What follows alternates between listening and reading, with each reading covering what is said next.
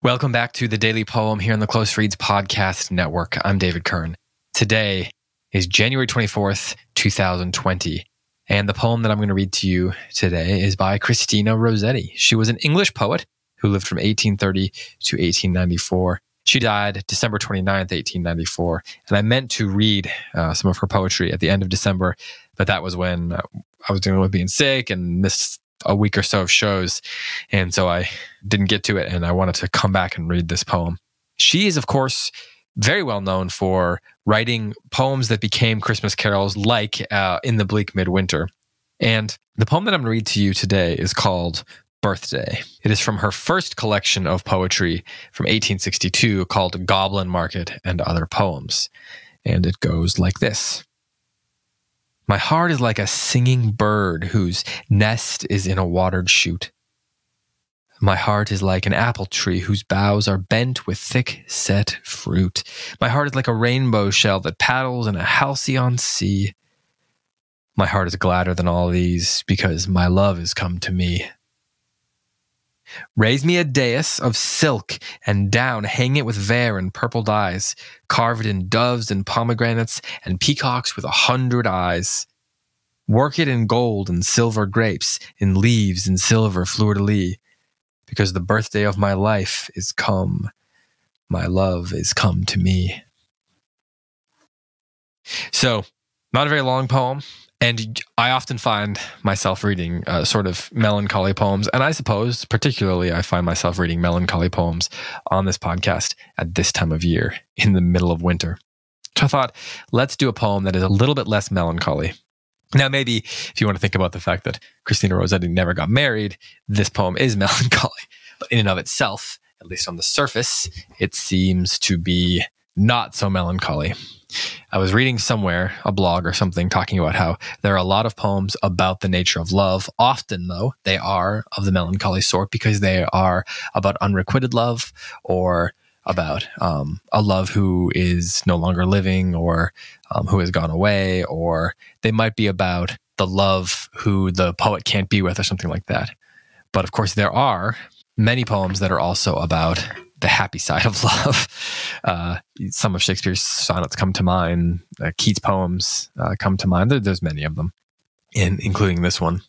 So in this poem, we have 2 stanzas, each of which is 8 lines. The second and the fourth lines rhyme, and then the 6th and the 8th lines rhyme in both cases. So there is a structure present. There is a sort of form that the poem fits into.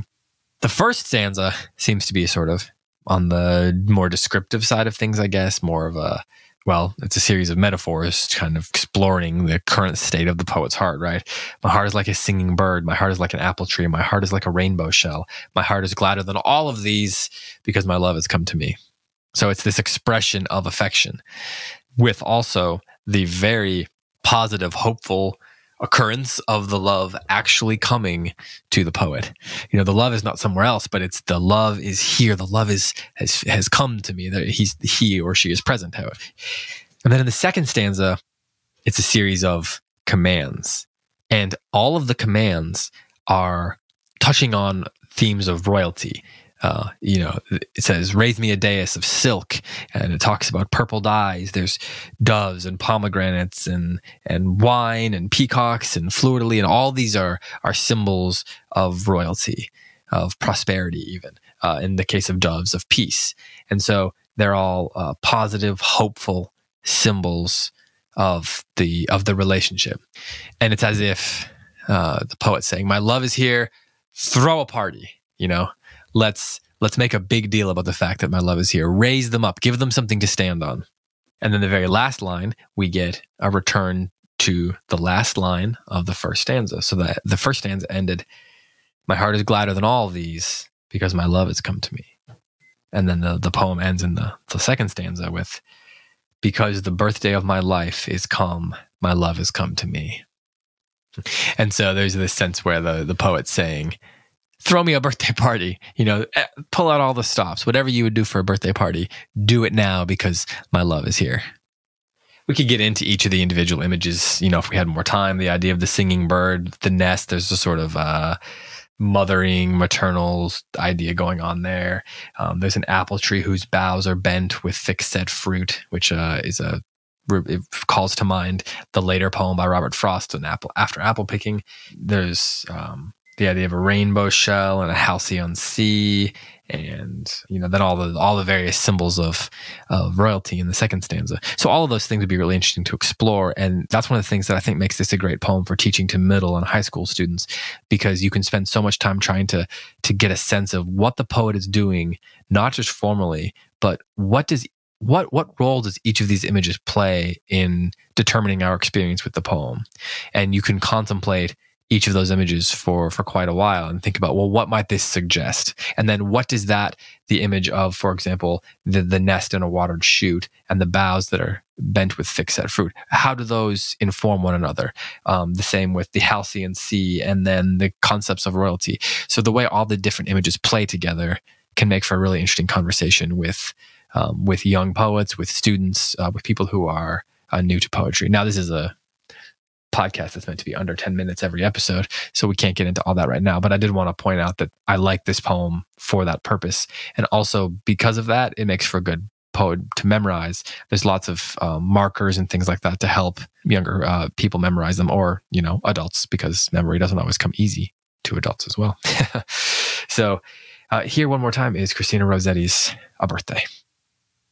My heart is like a singing bird whose nest is in a watered shoot. My heart is like an apple tree whose boughs are bent with thick-set fruit. My heart is like a rainbow shell that paddles in a halcyon sea.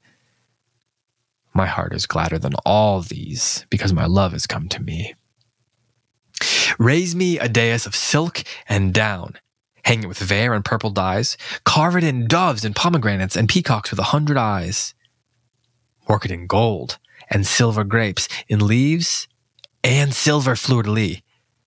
Because the birthday of my life is come, my love is come to me. This has been the Daily Poem. Thanks so much for listening. I will be back on Monday with another poem for you.